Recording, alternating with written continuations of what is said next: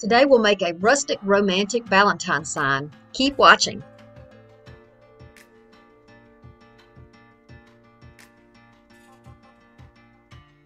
We're going to start off with glue stick, of course. Going to take some picks of your choice. I just have some eucalyptus here that came from the thrift store. I've got some roses and this heart pick that came from Dollar Tree.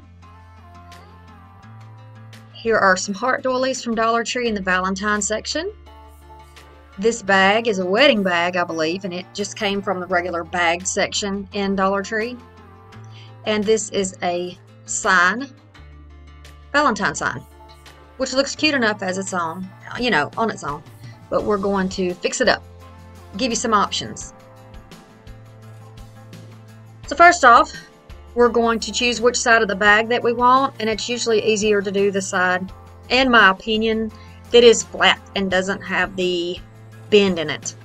So I'm just trying to take the bag apart a little bit. This doesn't matter if it tears. I just want to have a little bit easier access to cut, a bigger opening. So I'm going to lay this out flat and trim out the section that I want to use.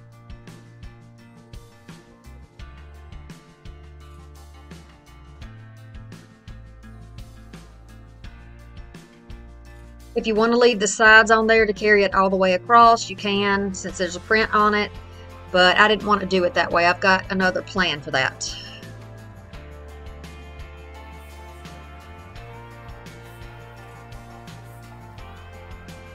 So then you decide where you want to put your doilies, and I am just going to put mine kind of staggered down the front of this sign. Well, it's actually the back of the sign. And I think I will put my bag picture right there in the center, or close to the center. Okay, more problems with the glue stick. It's coming out really goopy. I don't know what's going on, but that's okay. It's easy to wash off, so I'll just use my hands where I need to be a messy crafter. Now, rather than going all over the board, I just want to make sure that I have enough to stick down, and then I want to put it down to hold it, and then go around the edges. Just lift up where it's not stuck down and just add your glue around those edges. That way you don't have a big mess on the outside.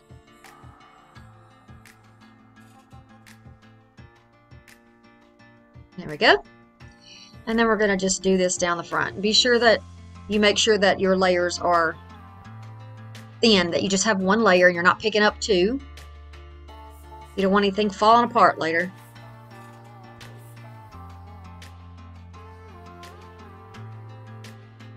I have mine arranged so that they hang over the sides, and I'll be removing that excess. I guess you could leave it if you wanted to, but these doilies are a little on the fragile side, and they would probably pick and tear, snag on things, so probably best just to trim it off.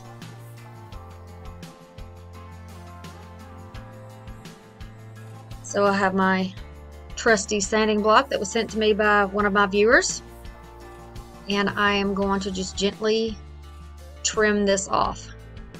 I sped it up a little bit.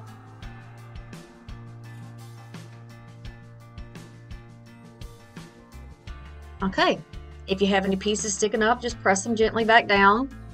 Because you still have that glue on there and it's still a little bit damp. Find the placement of your bag. Go ahead and add your glue all over the back of your bag, all the way down, especially to the corners and edges. And then place that down. When I placed mine down, I did not place it on there exactly centered. That's okay, that won't be an issue because I'm going to use a border around there. So it'll be alright. Don't discourage if you make little boo-boos along the way. With crafting, you can usually fix anything. And sometimes they end up being the happiest of mistakes. Alright, I've got some rope from the Dollar Tree. I'm just going to use my pliers to cut it because it's very thick. And I'm going to make a border around here. This is going to give it some dimension. It's going to look 3D and it's going to act as a frame.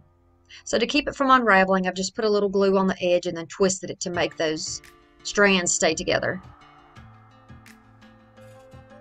If it's crooked, just go ahead and make your straight line. The thickness of this rope will allow you to overlap slightly onto that picture to give you a nice even edge if you need to do that. Be sure you put glue in that corner and hold that down for a minute so that it doesn't come loose, and it will keep its shape for you. You don't want to pull, you just want to guide it and lay it down. Don't pull it.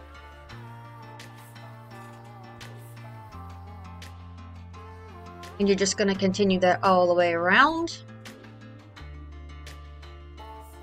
I think this gives it a very nice rustic look, and then the wood grain of the bag also does the same. Plus you have the romance of the little lacy doilies in the background. I just think it's really pretty and fitting for a farmhouse rustic decor. Just removing the spider webs from the glue. And then I'm using my little bull nose pliers here to cut it and then trim it with the scissors. Add a little glue there, twist it and push it down and keep it from fraying. Now I'm just going to take this oak marker, this is a furniture marker, and just dot in the white that's under there because it was really standing out to me. Now it just looks like the background. We're going to make a little pocket on the bottom. It's only stuck on the sides, so you're going to wrap it around the back and then place it on the sides. Just a little line of glue there. So you have an open top and an open bottom. And I'm going to make a little bouquet to put on the bottom, and it'll be removable.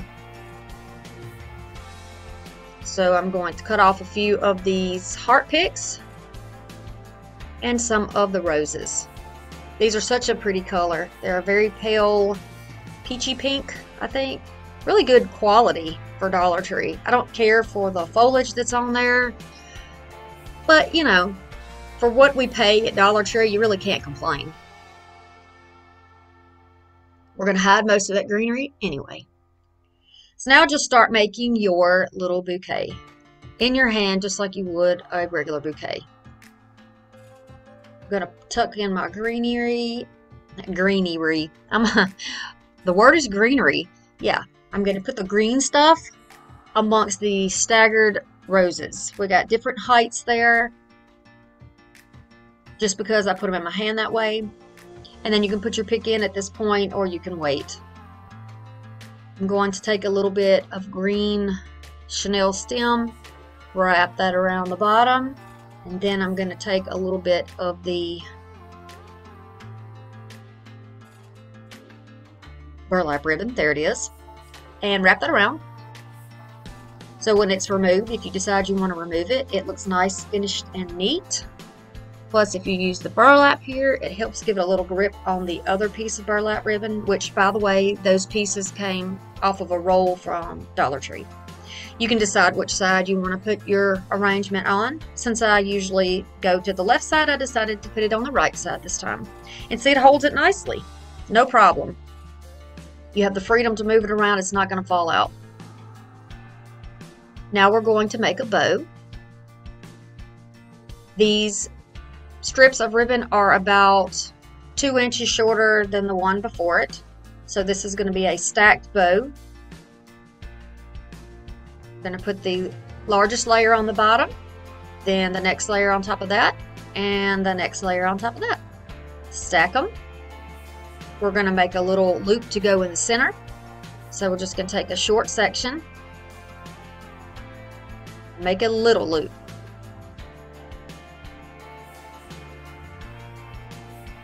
Watch your fingers. Glue goes right through this, and it is hot. Thus the name hot glue. Okay, so we're going to put that right in the center.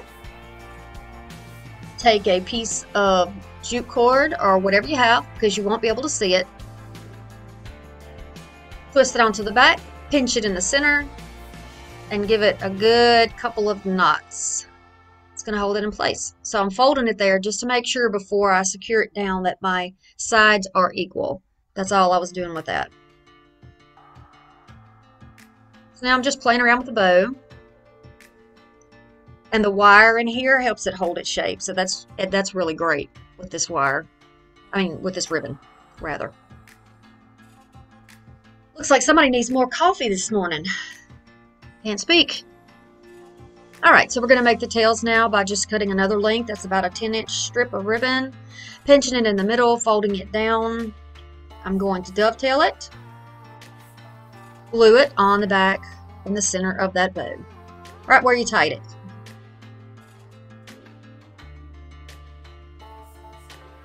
Hold it for a minute or two. I edited that out. Be sure that you hold it in place, let the glue get cool, and then it'll stick.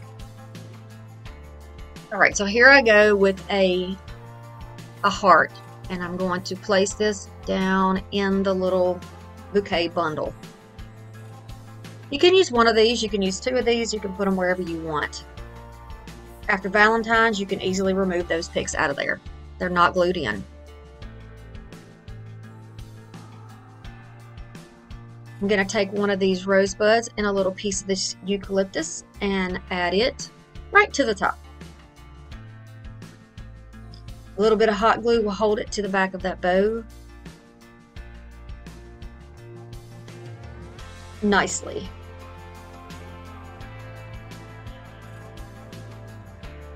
Flip it over. You're going to make a little jute hanger. This is the way I do most of them. And I did not protect my fingers. I should have, so you protect yours. So now we have our little hanger, and it'll be underneath where that is, where that flower is. What do you think?